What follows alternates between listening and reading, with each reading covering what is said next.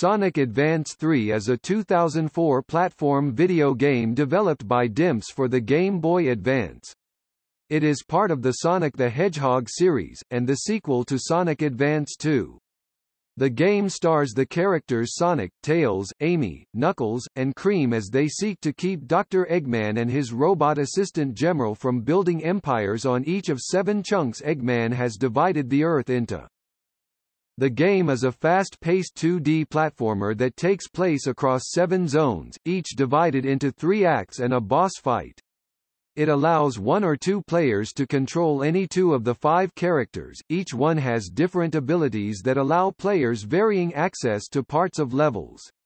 While the graphics are mainly 2D, the game features some 3D rotation effects.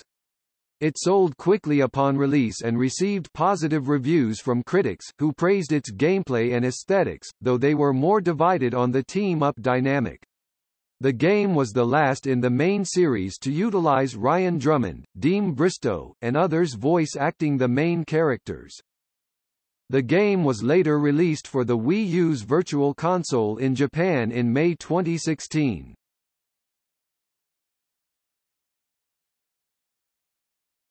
Topic: Gameplay. Similarly to Sonic Advance 1 and 2 before it, Advance 3 is a fast-paced 2D platformer. The player controls one of 5 characters simultaneously with a second one as a sidekick. Alternately, a second player joins and one controls each character. The 2 characters run and jump through a series of 7 levels, destroying robots along the way. The player collects rings in levels and boss battles as a form of health. Upon being hit by an enemy or harmful obstacle, the player's rings will scatter and can be recollected. Being hit while carrying no rings, being crushed by an obstacle, or falling into a bottomless pit causes death. Running out of lives incurs a game over screen. The levels contain features like vertical loops, springs, and rails that the player can grind on.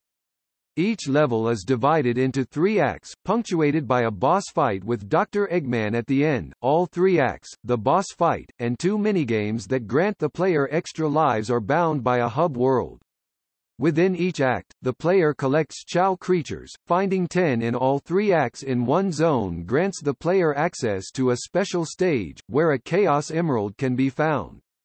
Collecting all 7 Chaos Emeralds, which can be done after completion of the main campaign, allows the player to fight an extra final boss for the game's true ending. The player can select any 2-member permutation of its 5 playable characters: Sonic the Hedgehog, Tails, Amy Rose, Knuckles the Echidna, and Cream the Rabbit. Provided the 2 desired characters have been unlocked, only Sonic and Tails are available at the beginning, while the other 3 must be rescued from Eggman over the course of the game. Each character has a unique ability. Sonic can perform a spinning attack in midair, Tails can fly using his 2 tails as a propeller, Amy can smash enemies with her hammer, Knuckles can glide long distances and climb walls, and Cream can fly using her ears as wings and attack enemies with her Chow friend, Cheese. The second player character can also give powers to the first by pressing the R button, for example, pressing and holding R while Tails as the sidekick blasts both characters into the air. In addition, the second character will collect rings and destroy enemies the first has not. Outside the main game, there are 2 battle modes for 2 to 4 players, in which any of the characters can be selected: racing and Chow collecting.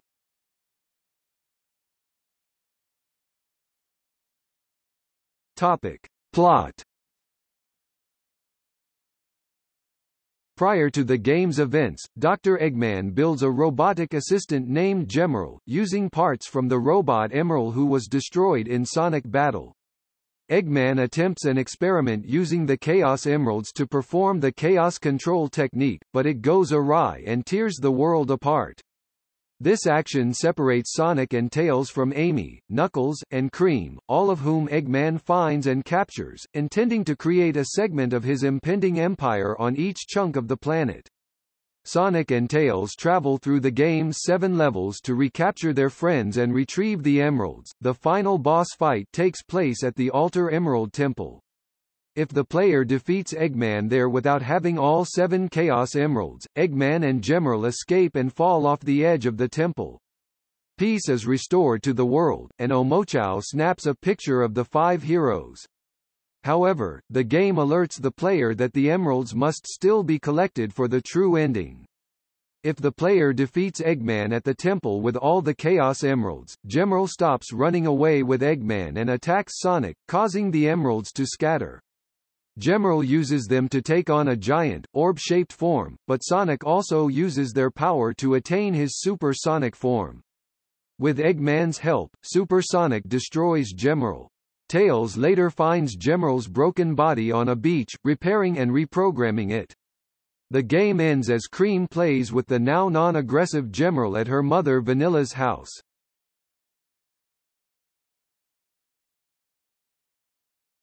Topic: Development and release. Sonic Advance 3 was published by Sega in Japan, THQ in North America and a joint deal with Sega Europe and THQ in Europe. Like Advance 1 and 2, its development was shared by DIMPS and Sega subsidiary Sonic Team since the latter was understaffed on employees familiar with the Game Boy Advance hardware. Yuji Naka, then president of Sonic Team, had limited involvement in the development of Sonic Advance 3, and he conceived of the team-up dynamic. While the game is fundamentally 2D, it features some Mode 7 3D rotation effects. THQ announced the game in a press release on September 11, 2003. The game was later exhibited at E3 2003.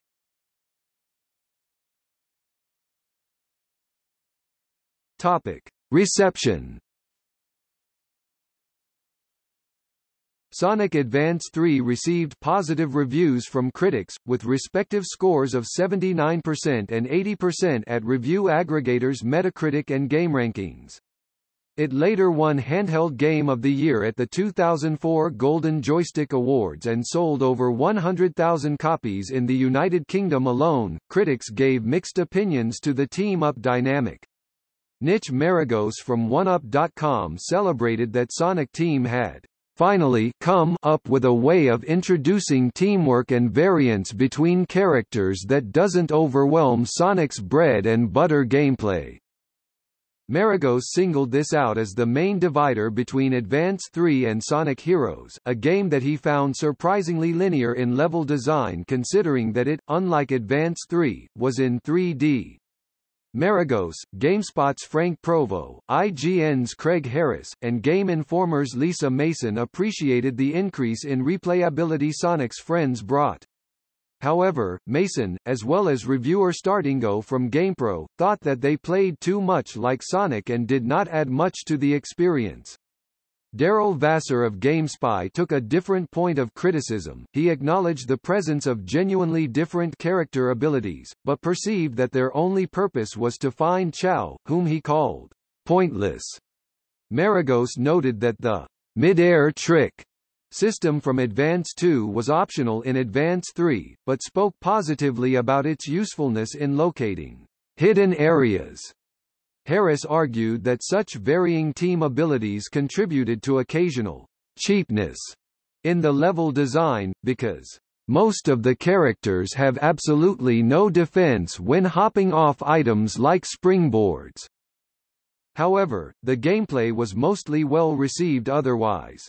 Vassar acclaimed the level design. He both called the levels enormous and fast, and praised the slower, smaller sections for keeping the levels distinct and adding short interludes to the constant running and loops.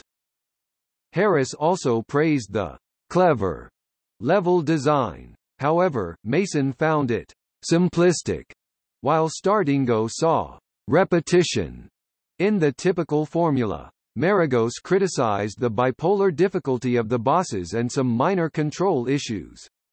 Vassar, however, appreciated the return from Advance 2's running-based boss battles to more traditional ones.